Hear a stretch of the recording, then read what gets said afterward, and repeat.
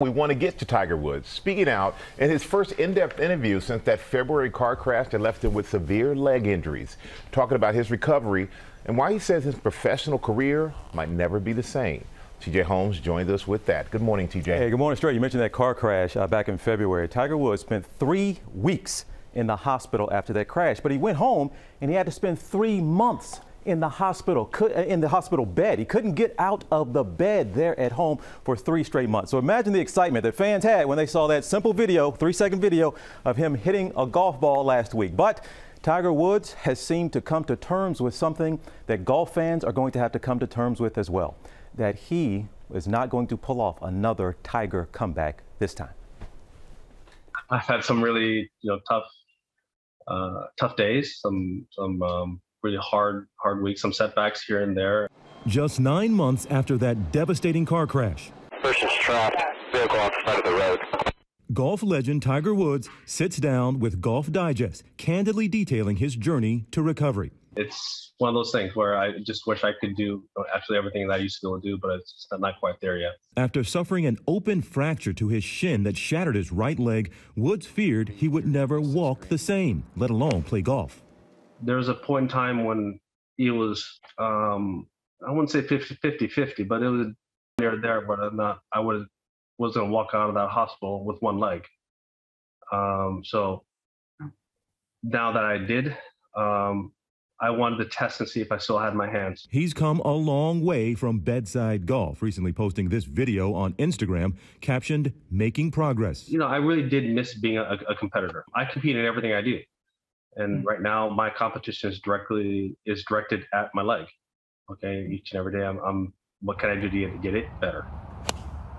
Woods says that competitive spirit and wise words from his dad helped him stay present during the rehab process. This is where my dad's philosophy or dad's teachings came into play.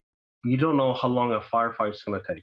One of my dad's ways of getting through that was live meal to meal. So I just shortened up the window saying, God, this is going to be 9 months of hell to it's just 2 to 3 hours. If I can repeat these 2 to 3 hours at a time, next thing you know, it adds up. And he says one of his greatest motivators to recover, his son, Charlie. The two spent rehab time bonding. We go out there and play like 54 holes. And that's when I could teach him all these different things, how to hit different shots. What's your mindset? What are you trying to do? As Tiger molded the young Woods in the sport. He speaks wonderfully about how he's helping him and teaching him patience. And, that's something that Tiger has in abundance alongside that incredible strength. There's this incredible patience. Woods has bounced back from serious injuries before, but this time he says it's different and his days of being a full-time golfer are over. I think something that is realistic is playing the tour one day, never full-time ever again. Pick and choose is an unfortunate reality, but it's my reality. And I understand it and I accept it. And guys, get this. Remember, he has had 10 surgeries. That was before the accident. Yeah. So this is a body that's beat up, and he just knows, and he can't climb Mount Everest again. But that competitive spirit is there. You just mentioned, he said the first thing he did when he got home from in that hospital bed, somebody hand me a golf club. Yeah. Even in the hospital, he was having people throw him things to where he was getting caught by the nurses. Like, what are you doing in here? He just wanted to keep his hands and just stay sharp in some way. That's still in him. Physically, he knows he just can't do it. I know, right. Just can't do it. But he seems in a good place. He seems as calm. We've been watching him his whole life. He seems as calm and happy, as at peace, talking about his kids as we have ever seen him in that interview. Yeah.